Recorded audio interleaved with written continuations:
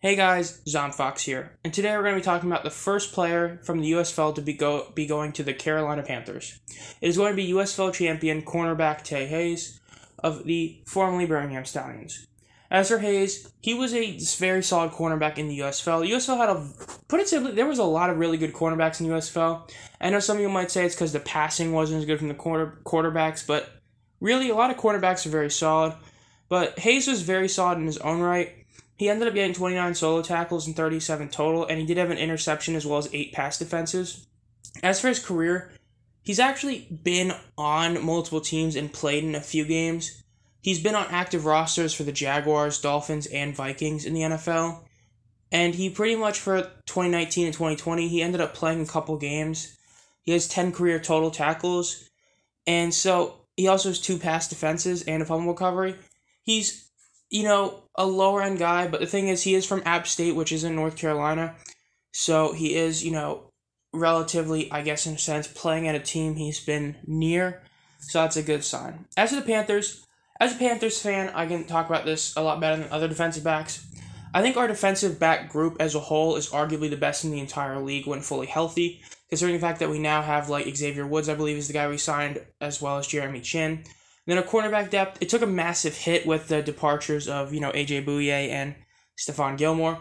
But when healthy, we have a very solid starting cornerback in Tae Jackson, who even as a rookie I always felt was very good. His speed is a very big attribute.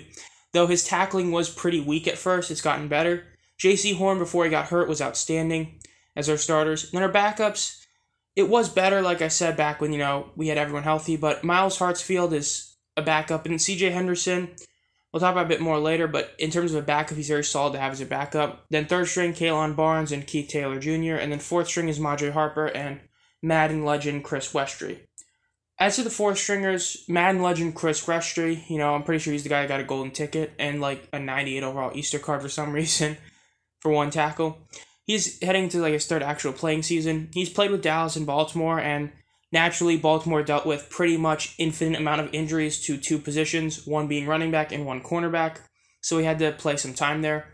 He had a TFL, and he had 17 tackles, but what's interesting is they were all solos, which I think is, it's like another cornerback thing. Cornerback stats are very hard to gauge whether or not you like stats, don't like stats like eye test, because some people will say that a cornerback should never get a tackle because the ball should never be near them, but at the same time, having 17 solo tackles suggests that whenever he does get burnt or something like that, he does get the tackle by himself and doesn't need safety help.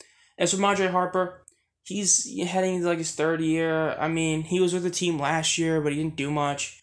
He didn't do much with the Giants. He's, a bottom line fourth stringer trying to make his name for himself on the team.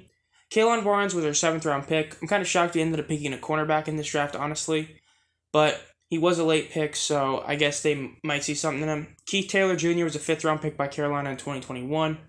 He ended up starting a couple games. He wasn't, that massive an impact for me. I know he did get a forced fumble and 3 pass defenses and a good amount of tackles, but I think he was kind of just in there to be in there. As for the backups, Myles Hartsfield has been with Carolina his whole career so far.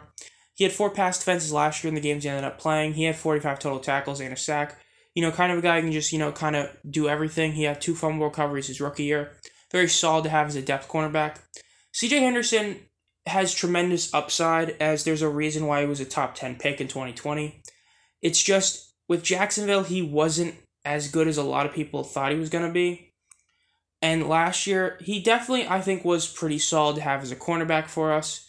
In his career, he has 1 interception. He has 8 pass defenses. The only thing is, last year, he only had 2 in the 10 games he played with Carolina, which I'm not a huge fan of seeing just that. But he did have the 25 solo tackles and 31 total last year for us. So I think he's very solid to have as a backup cornerback, especially considering our starters, I think, are, they're going to be the starters. J.C. Horn was outstanding before he got hurt. I don't know if he would have challenged Micah Parsons for Defensive Rookie of the Year because Micah Parsons was unbelievable, but he was going to be a very solid defender. Maybe could have taken a vote. But as for him, he only got to play 3 games. He did have an interception, a pass defense. He had 5 combined tackles. He was very, very great as a cornerback, and in a weird way, thanks to him getting hurt, we got C.J. Henderson because we traded away Dan Arnold, the tight end that we literally got out of nowhere to pretty much get C.J. Henderson. So I think it was a good trade. Tae Jackson, second round pick back in 2018. He's been outstanding for us. That 2018 draft with, even though Ian Thomas, I really don't like having him on the roster still. But, Dante Jackson, DJ Moore, two solid guys you got out of that top in the draft that year. But Dante, he's been really solid. He's always a threat when he gets an interception to be going to the house because of his speed. He's one of the fastest guys in the league. He usually has a couple TFLs every year. He can go in for some sacks thanks to his speed. And he pretty much he's pretty reliable. He usually misses a couple games, but he plays at least 10 games in every year of his career so far. And he's been a consistent starter. Very solid to have on the team, and I'm very glad he's here. But as for Tae Hayes, I think he could become a third stringer on our roster. Maybe he can become second string and replace Miles Hartsfield.